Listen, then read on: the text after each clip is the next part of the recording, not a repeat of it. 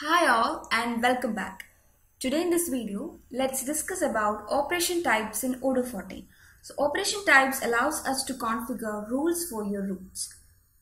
It is created for your warehouse automatically and in general, we do not need to modify it. So when you open inventory module, you'll be able to see in inventory overview some of all the operation types created like receipts, internal transfers, delivery orders, manufacturing, drop shipping and all, and we can see the warehouse name for your operation type, the number of receipts to be processed, like if it is internal transfer, then number remaining to be processed, then number in waiting state, late, and number of back orders for each operation type. You can see that. Okay, and here when you click on three dots, you'll be able to view all ready and waiting receipts, then new immediate transfer, planned transfer. Then we can also change the color of your operation type. So we can configure an operation type by clicking this configuration, or under configuration also you can configure operation types. And if you want to create a new operation type, we can click this create button to create a new operation. So let's open one operation type, receipts. So here you can see you can add a name for your operation type. So this this defines what kind of process this operation type will be used for, whether to deliver a product, receive a product, or to make some internal transfer. Same thing. Then here we can add a reference sequence, then code, a short code for the operation type, then warehouse in which it is used, this operation type is used, then barcode, can add a barcode for your operation type, then type of operation, what type of operation is done using this operation type. As I've said before, whether it is a receive, delivery, internal transfer, or manufacturing. Then company name, can add a company in which it is used. Then operation type for returns, we can add the return operation type for this operation type. So I've added delivery order as a return operation type. Then we can show detailed operations, that if this box is checked, then the pickings lines will represent detailed stock operations. So if not, the pick lines will represent an aggregate of detailed stock operations. Then we can pre-fill detail operation. So automatically pre-fill the detail operations with the corresponding products, locations, or lot or serial numbers. Then we can add traceability for the operation type, that is to create lot or serial numbers, then using existing lot or serial numbers. So when you enable this, it will suppose you to want create new lot or serial numbers, we can provide them in a text field. Then use existing serial numbers. So when you enable this, you will be able to choose a lot and serial numbers that is already created, or lot or serial numbers can be chosen. You can also decide to not put lots in this operation types. This means it will create stock with no lot, or not put a restriction on lot taken.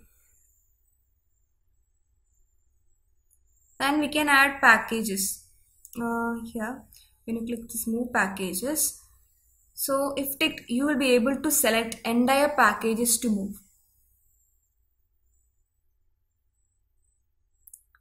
Then locations, we can add as default source location for this operation type.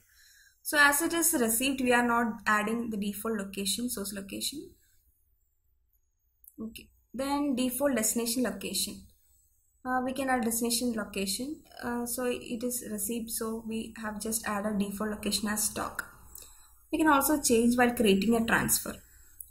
Suppose I'm creating a new transfer.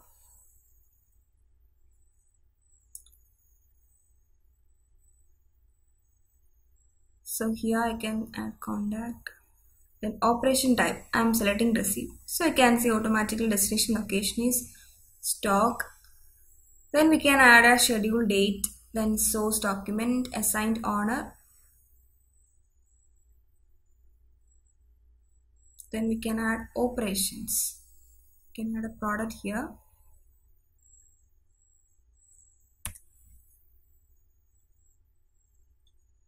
As we have enabled package in our operation type, we can also add package here if necessary.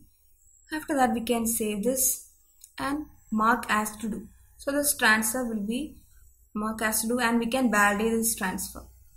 So I'm just validating this transfer. So the transfer is valid. If you come back,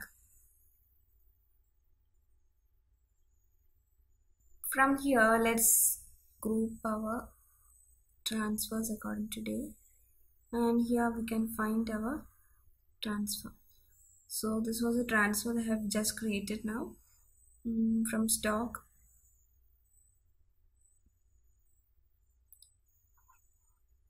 From partner location to stock, and the name you can see that is the contact name, you can see that. Then you can see the status, this transfer is done. So this is how we create operation type, configure operation type and create transfers.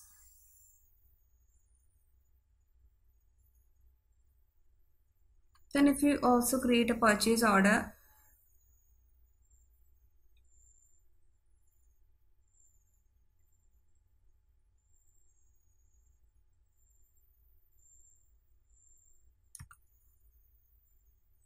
suppose I'm creating a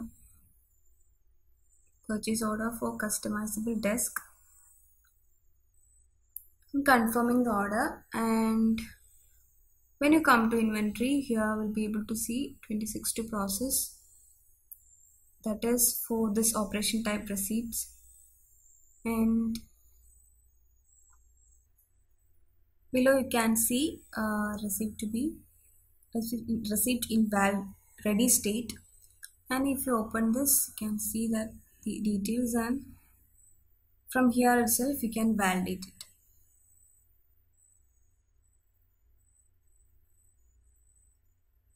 So this is how we create and configure operation types in Odoo 14.